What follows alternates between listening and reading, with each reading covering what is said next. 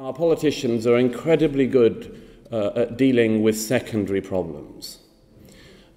Let me give you a couple of examples. Whenever anything has happened in Europe of any popular attempt to register discontent about the weakness of our political elites, the politicians have been incredibly good at coming down on that secondary reaction.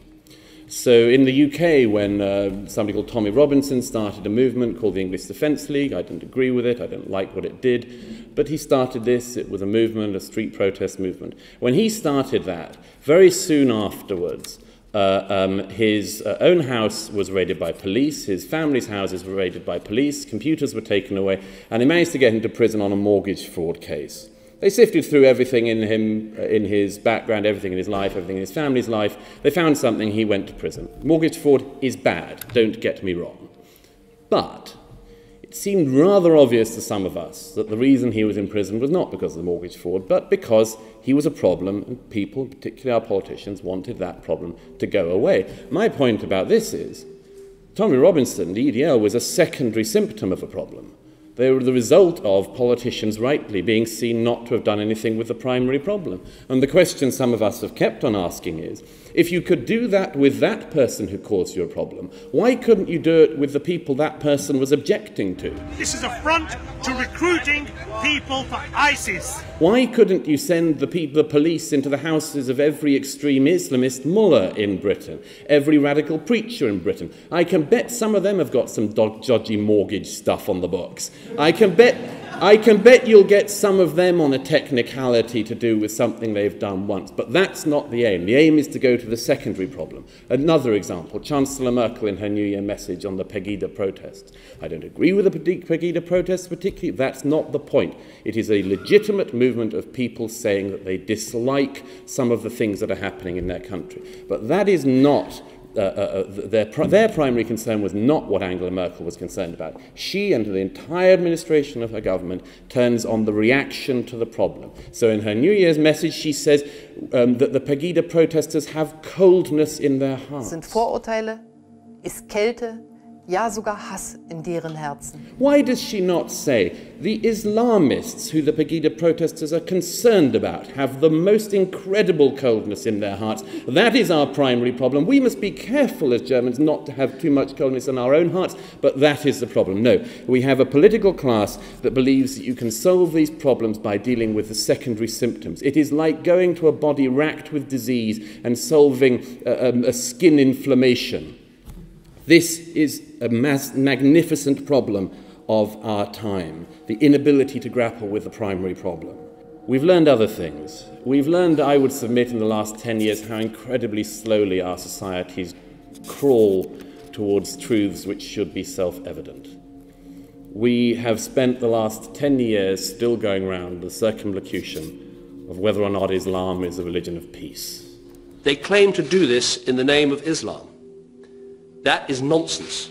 Islam is a religion of peace. We have had so many variations on this circumlocution now that I keep a small notebook that's pretty much filled with them. My favourite is the movement from this terrorist attack has nothing to do with Islam to it has nothing to do with Islam and Islam is in any case a religion of peace, to Barack Obama's best hit ever, which came last year after an American hostage was decapitated in Syria.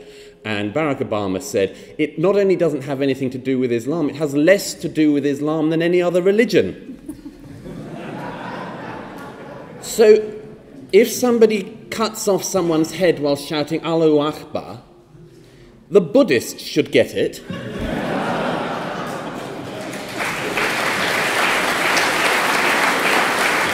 long before anybody else. Long before. The Quakers should have it coming to them.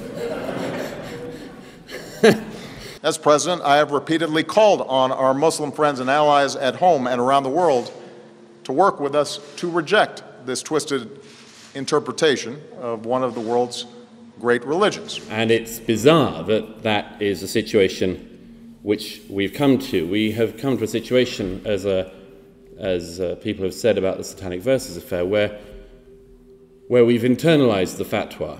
accompanied everywhere by round-the-clock special protection, a way of life he would endure for nearly 10 years.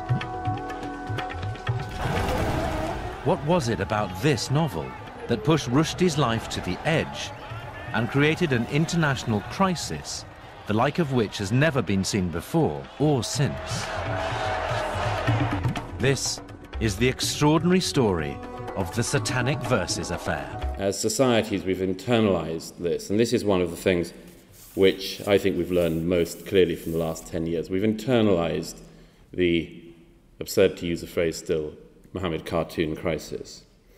But we have learned some things in the last 10 years, and I'll dwell on them for a moment. We've learned, in as clear a way as could possibly have been learned by anybody, that most of the press in free Western countries are cowards. Hardly any of the roughly 1.8 million people that came into the EU last year, hardly any of them would have qualified as refugees under the Geneva Convention. That's not true. They would. That's not true. I'm sorry. We talked about facts, and we talked about holding people to account. Yeah. That is not true. Yes, it is. If you are fleeing Syria, you are unquestionably a refugee. Well, you are a displaced person. No, no. We've learned that most of our artistic establishment are cowards, and that most of our politicians are cowards. We've learned that industries...